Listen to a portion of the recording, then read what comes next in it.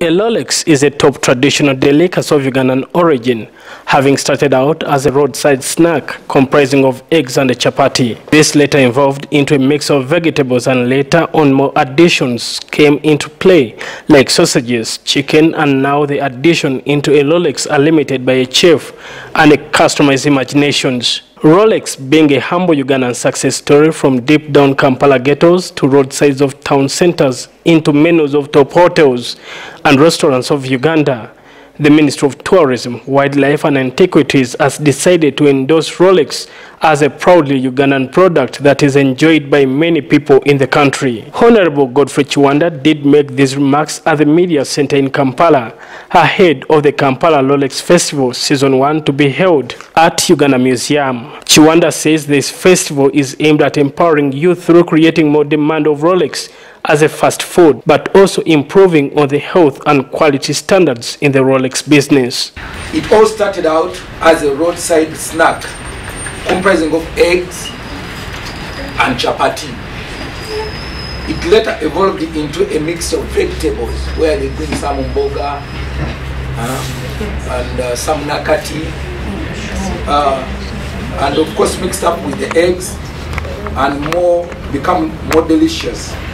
In addition, it came to play like, of course, they would make it as a sausage, bacon, and chicken, now tradition into a Rolex form.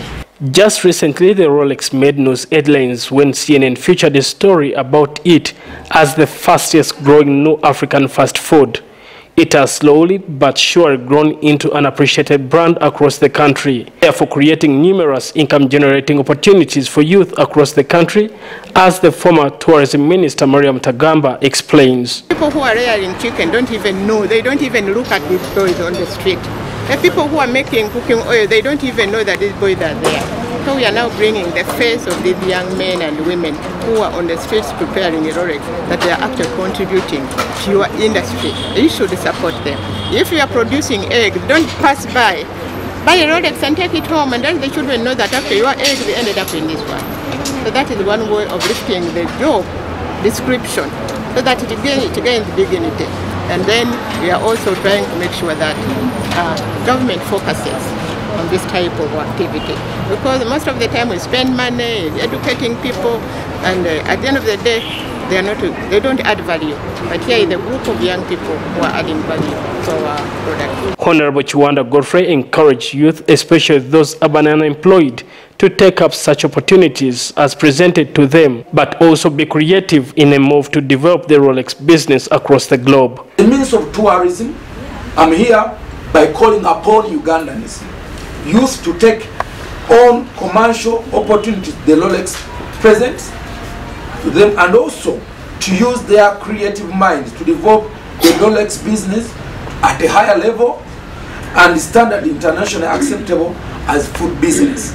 I call upon the youth and the women out there, embrace the Rolex, producing the most hygienic way so that it competes with the high standard like any other fast food in the world. We are closing it as a Ugandan delicacy. We want to promote it not only to Uganda, we want to promote it internationally. Chiwanda called upon the public to join government as it launches the Rolex Festival on the 21st August, as it empowers communities to venture into this new commercial business. Brian Sinkumba, Channel 44 Television, Kampala.